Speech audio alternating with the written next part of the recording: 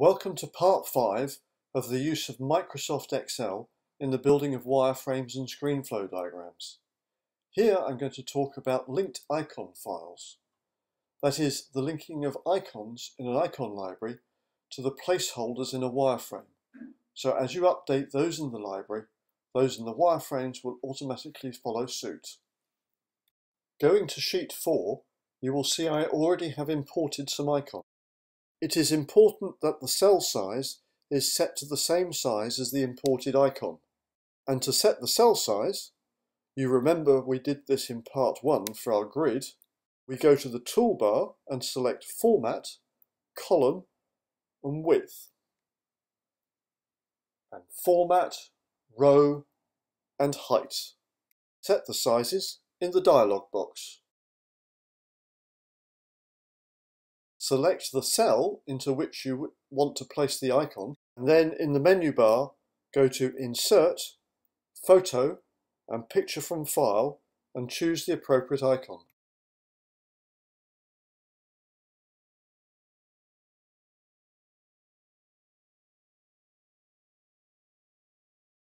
To create our linked icons, we need a new tool, one that does not automatically appear in the toolbar.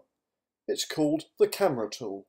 Get that by going to the menu bar and select View, Toolbars, and Custom Toolbars and Menu. Ensure the Comments tab is selected in the Customize menu and all commands in the Categories list.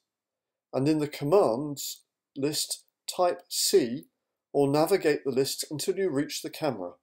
Select the camera and with the Shift key down, drag the camera icon to the toolbar, let go and select OK. You are now the proud possessor of the camera icon tool. You see in my icon library, I have a column marked Current, and this is where I shall place the active icon. Select the icon by navigating to it using the navigation key on the keyboard. Once the cell is selected, click on the camera tool. You will then see a moving dotted line around the cell. Also see the cursor has changed to a pair of crosshairs. Draw a square in the current application cell. See the icon has been copied to the cell with its own black square border.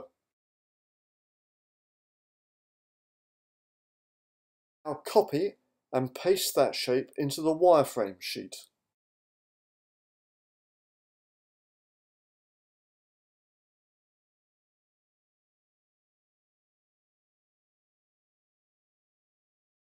Now go to the formula bar, the one marked FX, remove whatever is in there and enter the equals sign. To the icon library and select the active icon.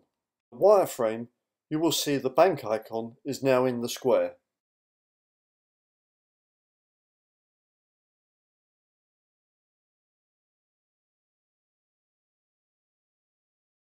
Resize the icon.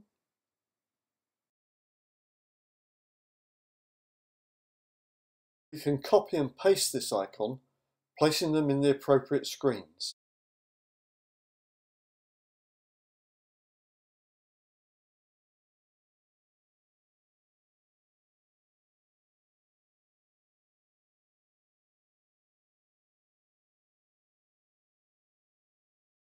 Remembering to place one in our little parts library on this sheet.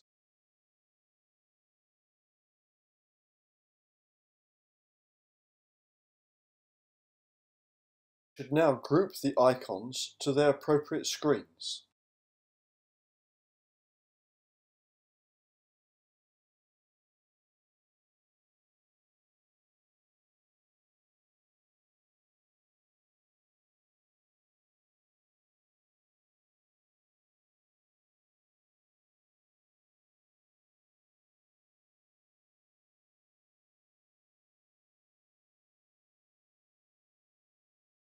To show that they are indeed linked, we return to the icon library sheet, delete the icon from the active cell and replace it with another icon and return to the wireframe.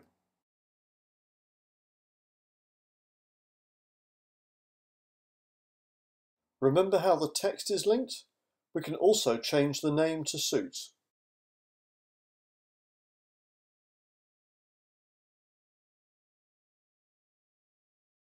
and our wireframe is totally up to date.